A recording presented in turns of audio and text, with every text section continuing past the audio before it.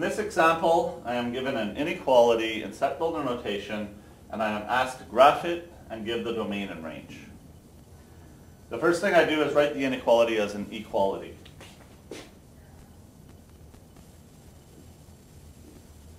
And now I'm going to fill in a table of values. I will start by finding the intercepts. If x is equal to 0, I have 0 plus y equals 2. This simplifies to give y equals 2, and I have the point 0, 2.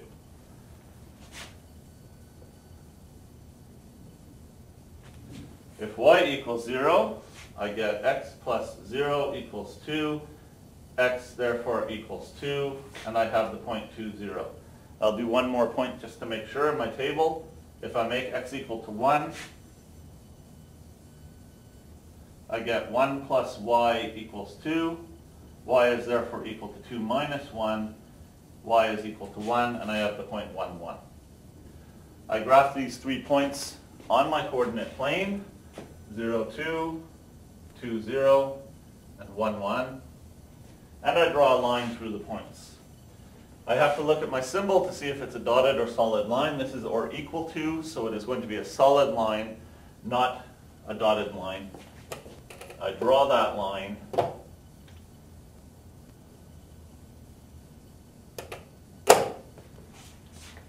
And now I have to decide which side of the line I am shading. I use the test point. I am going to use the test point 0, 0, because this line does not go through 0, 0. I write my equation with the original inequality symbol. And then I replace x and y with the 0 and the 0 from a test point. This simplifies to give 0 less than or equal to 2, which is true.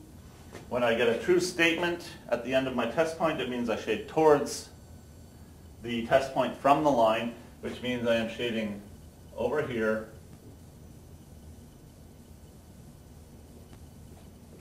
I am finished graphing the line. All that's left to do is to give the domain and the range. For any oblique line with shading, my domain and range are always going to both be all real numbers. Every x value is eventually being used as you move left and right across this shaded region.